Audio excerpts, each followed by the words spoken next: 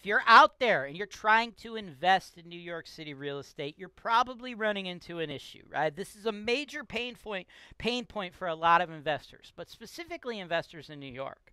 The pricing, right? It's so hard to acquire enough money to get started. You might be thinking, I got what it takes to be a landlord. I got what it takes to be a rental property investor. I know I can do this if I can just get enough money. Well, guess what, folks? I am here to eliminate that pain point for you. This is your show. This is the show where I work for you directly, taking your needs. I'm going through the MLS and I'm trying to find the best possible deal for you guys. Put down 25%. That's the perfect way to buy this. That's why real estate investing is the greatest industry in the world. Welcome to the show. My name is James Wise, and I help investors, everyday people like you, invest in real estate every day. Today, I'm working with my girl, Kim. She is an investor in New York, and her pain point is acquiring enough money to invest in the New York real estate market. The housing market in this nation in 2022 is, it's way high, okay? But it is way higher in places like New York where Kim is from. So what does she do? Instead of trying to fit a round peg in a square hole, Kim came to me. She wanted to partner with me and my team to put her money in markets where it can go 10 times further, right? What I'm doing for you today, Tim, is I'm going to get you a triplex that's only going to require about $31,000 out of your pocket. Imagine trying to do that in New York City. 31 grand in New York City is like pennies. Can you even get a parking space, right? Probably not. So let's jump into exactly how this deal is going to be done, where the property is located in, what that market looks like, and how Kim is going to handle that property management from her home in New York City.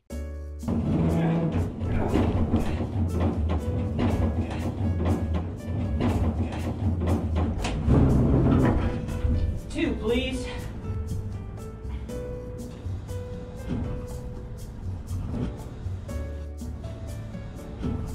I think it's too big.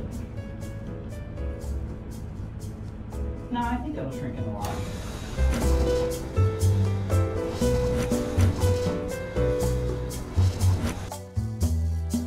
Welcome back, folks. Now we're going to get into how that sausage is made, man.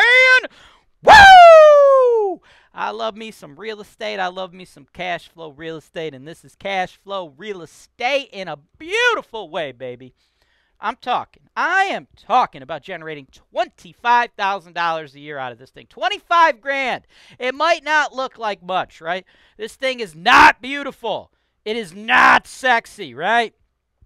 This thing is not freaking, I don't know, Carmen Electra, right? This is like B. Arthur, okay? But that's all right, because this is what cash flow real estate looks like. It's super, average, right? It's not glamorous, but this thing is a cash cow, and it does not matter where you live, because my team handles the dirty work. It handles the on-the-ground stuff. It deals with the tenants. It deals with the toilets. It deals with the trouble, and it allows you to get your real estate business started on a very small budget. We're talking $31,000 or so out of your pocket, right? What it is a triplex, right? Triplexes are my second favorite type of property of all time. My first favorite property is a quad, 4-unit, right? It goes fourplex, then triplex, then duplex. Those are my top 3, right? You might be like, okay, I get why he likes a 4-unit more than a 3-unit, and I get why he likes a 3-unit more than a 2-unit. But why doesn't he like a 5-unit more than a 4-unit?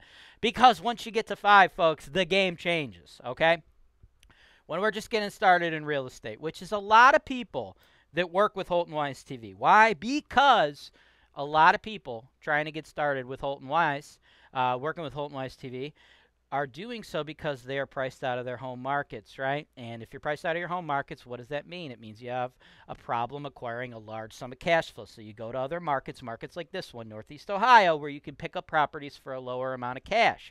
So that means if you're cash short, what do we want to do, folks? We want to leverage. We want to leverage our funds.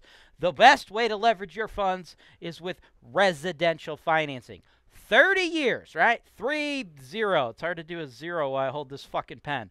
30, folks. 30-year loans, fixed interest loans, low interest loans. Where are we? We're in 2022. What is happening right now? The interest rates are at historic lows. They're going to go up. Money is cheap. We need to acquire as much of that money as possible. That 30-year cheap money, though, can only be used on 1, 2, 3, and 4 unit properties. Once you get to 5, you no longer get it, right? So what does the savvy investor do, right? They try to utilize as much of that money as possible with as many units as possible, right? So triplexes and quads have the most. The only negative to that money is you're capped at 10. So my recommendation is to use one of those mortgages on your home, take care of home base first, then use 9 of those mortgages on your investment properties. But if you want to get crazy, live in a van down by the river and use your 10 mortgages on 10 quads and get 40 rental income checks, I ain't going to stop you, but I'm just saying that's not the path I recommend. Now, with all that said, this property, 338 10th Street, Elyria, 44035, just hit the market.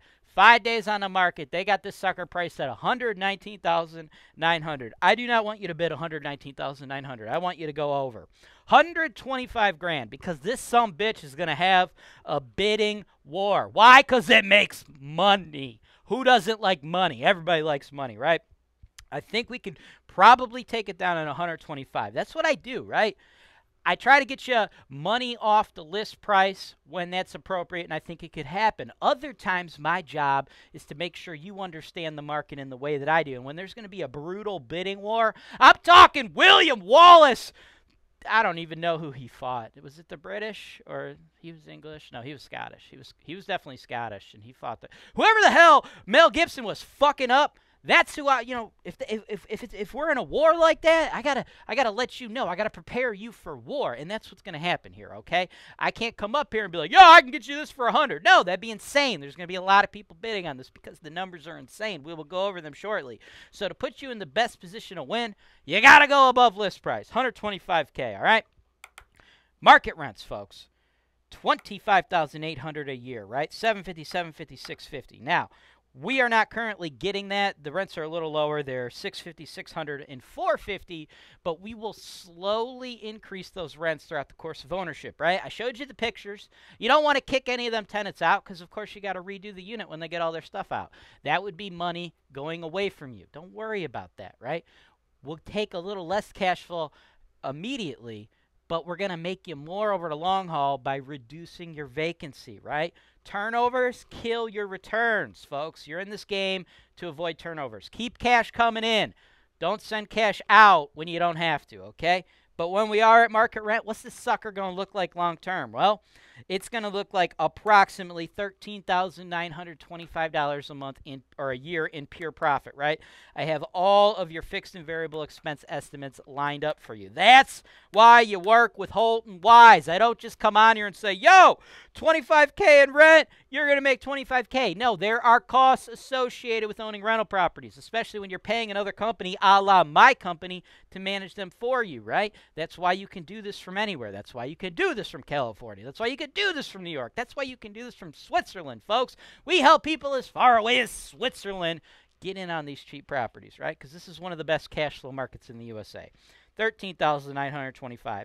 All you need to do, put up your $31,250. I'll get you that sweet 30-year financing for the other $93, and that would net out to be a 30% cash-on-cash return estimate, right? In this neighborhood, I love this neighborhood, Elyria.